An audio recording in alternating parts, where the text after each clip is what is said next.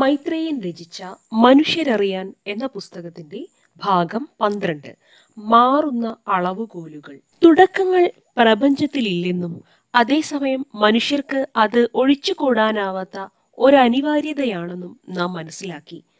അളവുകോലുകളെ പറ്റി വിശദമാക്കിയപ്പോൾ തുടക്കങ്ങളുടെ ചില വശങ്ങൾ നമ്മൾ മനസ്സിലാക്കിയിട്ടുണ്ട്.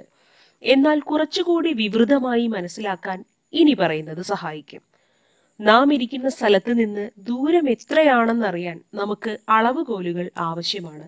ഉദാഹരണത്തിന് എറണാകുളത്ത് നിന്ന് തിരുവനന്തപുരത്തേക്ക് 211 കിലോമീറ്റർ ആണെന്ന് നാം കണ്ടെത്തുന്നു. കോഴിക്കോട്ടേക്ക് 190 കിലോമീറ്റർ ആണെന്നും കണ്ടെത്തുന്നു.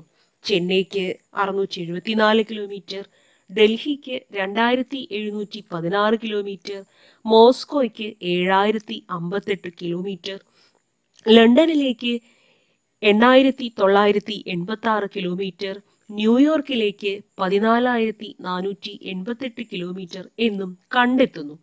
മറ്റ് രണ്ടു പേർക്ക് നമ്മുടെ അളവിൽ സംശയം ജനിച്ച് ശരിയാണോ തെറ്റാണോ എന്ന് പരിശോധിക്കണമെങ്കിൽ അവർക്കും അളന്നു നോക്കാം. അവർ ബാംഗ്ലൂരാണ് ഇരിക്കുന്നത്.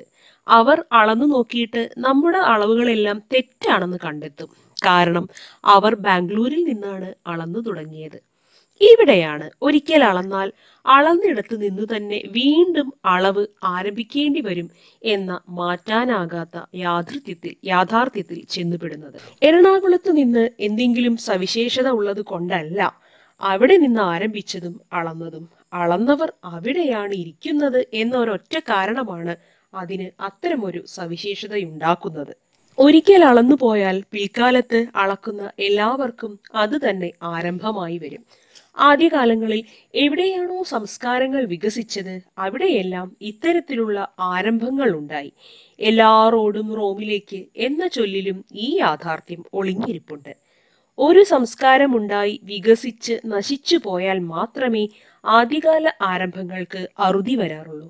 അല്ലെങ്കിൽ ശക്തമായ മറ്റൊരു സാമ്രാജ്യത്തിന്റെ വളർച്ചയ്ക്കുള്ളിൽപ്പെട്ട് നിശബ്ദമാക്കപ്പെട്ടു പോകുന്ന അല്ലെങ്കിൽ ആഗിരണം ചെയ്യപ്പെട്ടു പോകുന്ന തുടക്കങ്ങളുമുണ്ട്.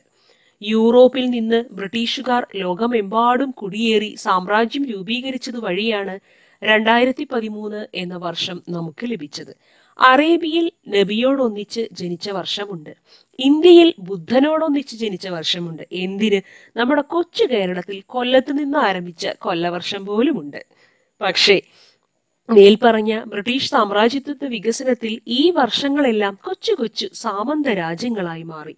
ദിവസത്തെ കുറിക്കുന്ന ഗ്രീനിച്ച് സമയം ഉണ്ടായതും ഒരു ബ്രിട്ടീഷ് സാമ്രാജ്യത്വം കാരണമാണ്. ഗ്രീനിച്ച് സമയമുണ്ടായതിനാൽ അതിന്റെ മറുവശത്തു കൂടിയാണ് ഇന്റർനാഷണൽ ഡേറ്റ് ലൈനും പോകുന്നത്. ഈ ഡേറ്റ് ലൈൻ ആകട്ടെ ശാന്തസമുദ്രത്തിനുള്ളിലുള്ള ആർക്കും അറിയാത്ത ഒരു പ്രദേശത്തു കൂടിയാണ് വളഞ്ഞു പുളഞ്ഞ് കടന്നു പോകുന്നത്.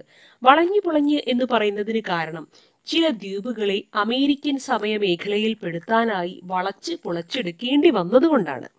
ഭൂമി തിരിയുകയല്ലാതെ ഒരിക്കലും ഒരു ദിവസം പോലും ഉണ്ടായിട്ടില്ലാത്ത ഭൂമിയിൽ ഇങ്ങനെ എത്രയോ വർഷങ്ങളും ദിവസങ്ങളുമൊക്കെ ഉണ്ടായതിന് കാരണം മേൽപ്പറഞ്ഞ തുടക്കങ്ങൾ കൊണ്ടാണെന്ന് നാം മനസ്സിലാക്കണം. അതുപോലെ തന്നെ ഭൂമിയിൽ മനുഷ്യർ അടയാളപ്പെടുത്തിയ സ്ഥലങ്ങളല്ലാതെ തിരുവനന്തപുരമോ ഡൽഹിയോ ലണ്ടനോ കെയ്റോയോ ഒന്നുമില്ലെന്ന് നാം ഓർക്കണം. ദേശാടന പക്ഷികൾക്കോ ഈച്ചകൾക്കോ പാറ്റകൾക്കോ ആടുകൾക്കോ ആനകൾക്കോ ഒന്നും ഈ അതിരുകളൊന്നും ബാധകമല്ലെന്നും ഓർക്കണം. എന്നാൽ ഈ ആരംഭങ്ങളൊന്നും തന്നെ ഇല്ലാതെ മനുഷ്യജീവിതം അസാധ്യമാണ്.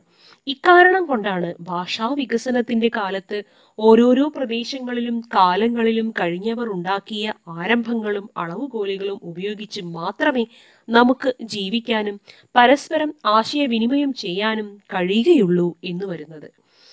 ആരംഭങ്ങളും അത്ര സൂക്ഷ്മതയില്ലാത്ത അളവുകോലുകളും തീർത്തും തെറ്റായ സങ്കല്പനങ്ങളും ഉപയോഗിച്ച് മാത്രമേ നമുക്ക് പരസ്പരം ഇന്ന് സംവദിക്കാൻ കഴിയുകയുള്ളൂ. ഇവയെല്ലാം തുടച്ച് വൃത്തിയാക്കി സ്ലേറ്റിൽ പുതിയതായി ഒന്നും എഴുതാൻ കഴിയില്ല. അതിൻ്റെ ആവശ്യം അത്യാവശ്യമാണെന്ന് അറിയുമ്പോൾ പോലും ബ്രിട്ടീഷ് സാമ്രാജ്യം വളർന്ന് വികസിക്കുന്നത് വഴി മറ്റ് ആരംഭങ്ങളും അളവുകോലുകളും നിശബ്ദമാക്കപ്പെട്ടതുപോലെ പുതിയ അളവുകോലുകളുടെ വളർച്ചയും ഉപയോഗവും മൂലം സാവധാനം ഈ പഴയ അളവുകോലുകൾ സ്വാഭാവികമായി നിശബ്ദമാക്കപ്പെടുമെന്ന് പ്രതീക്ഷിച്ചാൽ മതി.